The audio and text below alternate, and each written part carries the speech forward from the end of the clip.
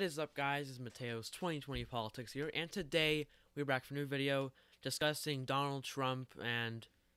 I don't even have to say, you guys know what we're talking about. It's his COVID-19 diagnosis.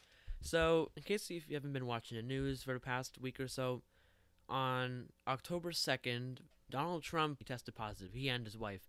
Now, that was after an advisor, I believe, Hope Hicks, tested positive, and afterwards, an entire string of people have tested positive. But as of now, it's 29 people, I believe. That includes multiple crew members, Secret Service agents. This video is probably going to be outdated by the time it comes out. There will most likely be another COVID-19 case within his circle. Now, 3 senators, GOP senators, on the Judiciary Committee all tested positive. Now, what does this mean? This means that the Amy Coney Barrett meetings have been delayed. You know, that you can't vote if you have COVID-19 because you can give it to the other senators. And since they're all in their 60s and 70s, it isn't exactly the safest bet to go there with COVID-19 for a vote. So that's, the one good outcome of this, that the Amy Coney Barrett meetings will be delayed. Now, I know what I'm saying here might sound borderline opportunistic, not from my perspective, but the fact that I'm saying, yes, now that 3 senators have the COVID-19 virus, the meetings can be delayed. No, I don't mean it like that. I'm just saying the meeting shouldn't have happened in the first place because the senators all pledged last election year that there would be no vote for a Supreme Court during an election year. So the meeting shouldn't be happening in the first place, right? Let's just get that straight. So yesterday, there was a video that went viral where Donald Trump returned from the hospital and took his face mask off. But what really caught my eye was the fact that he really didn't seem to be doing well. Like, he really seemed sick, So I will show you an 8-second video, and then we'll be back to discuss.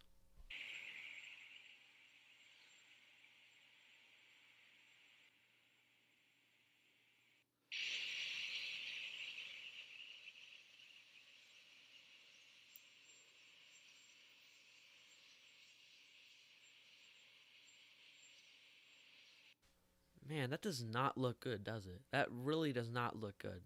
It was, like, you could tell he was trying to hide it. You can tell that he was going like this.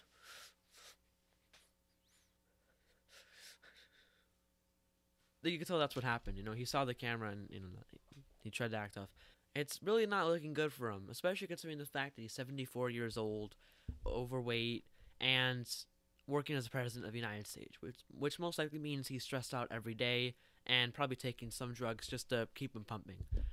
I'm pretty sure nearly every president took drugs, but nevertheless, this guy is 74 years old. He's probably working in the most stressful job in the world, and he's overweight. So this is really not good for him, especially considering the fact that COVID-19's threat increases as you age. So this really is not looking good for him. Now, he was originally reporting mild symptoms. Then he got sent to the hospital, severe symptoms, and then he came back, although he's only been there for a few days. I don't know why he would have to return, especially when he's in this shape where he can barely breathe. And it looks like he is straight up having pain. It looks like he's straight up is in pain, like it hurts to breathe. That's how bad he is. That is not looking good for him, right? But, of course, he's going to have to do the whole dramatic... Of course he has to do that. He's obsessed with looking like the macho alpha male guy. He doesn't like looking weak. That's what his former friends have said in documentaries about him. They say that his weakness is that he doesn't like to look weak. He wants to always look tough, and it's understandable. This guy clearly is a grandiose narcissist, so of course he's going to be concerned with constantly looking like the tough guy and having to stand up to the people going against him.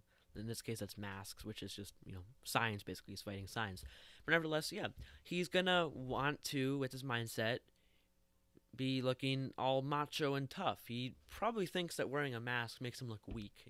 But it really matters on whether he cares about looking strong or intelligent. Because, sure, when you wear a mask, yeah, you look a bit, less assertive and all, but you also look a bit more intelligent than, let's say, somebody who refuses to wear one. So it doesn't do him much of a favor. It makes him look tough, but it also makes him look, misinformed. He wants us to see his face. He wants us to see he's doing well. is doing, he's stronger than ever. He's stronger than he's been the past 20 years. That's what he wants us to think. That's what he wants us to think. He doesn't want to look weak. He doesn't want to show us that he's having trouble breathing, which would make me wonder why he even left the hospital in the first place. Like, if you're having trouble breathing and you're concerned with looking tough, why leave the hospital? The cameras are going to see you. Now, I'm not going to just stand here and be partisan hack and call Donald Trump an idiot, because I think he's actually interesting character. Like, he's pretty complex as a person. It's not that he's an idiot. It's just that he is afraid of looking weak. He always wants to look tough. And he views the mask as being a symbol of oppression. He sees the mask as threatening his own ego. He wants to look strong, and he believes wearing a mask makes him look owned, like he's property. That's his mindset. But nevertheless, man, it just shows how bad his narcissism is, because it takes over his lifestyle. He can't just wear a mask, and as a result, he's gotten at least a dozen people infected. I mean, you had a bunch of senators meeting with Amy Coney Barrett, getting really close from talking within a foot, and of course they got infected, right? Now, Donald Trump has been refusing to wear a mask. Look what happened to him. Now, do I want him to die? No, of course not. I'm sure some liberals do, but I don't want him to die. I just want him to get really, really sick. Really, really sick. Because I'm thinking that due to how selfish he is, how much of disregard he has for others, that if he personally is affected by the virus, that's the key word, personally. If he's personally affected by the virus, that might make him realize that it's the real deal. It would have to affect him for him to actually realize it's severe. So, now early on there was this theory that Donald Trump was just faking his COVID-19 diagnosis. I'm not saying that he literally got COVID-19 on purpose. I'm saying he lied to American people. That's the theory. I'm not backing it. That was the theory early on. And his goal would be to gain sympathy from voters and skip the next debates. And I could see that as a theory because at the time he tested positive, the next debate was just 13 days away. It's, I believe, on October 14th or something. So it would be perfect timing. Nevertheless, I only believe things that have evidence backing it up, so I never really bought into that theory. But now that we see Donald Trump looking, weak, he's just not doing well.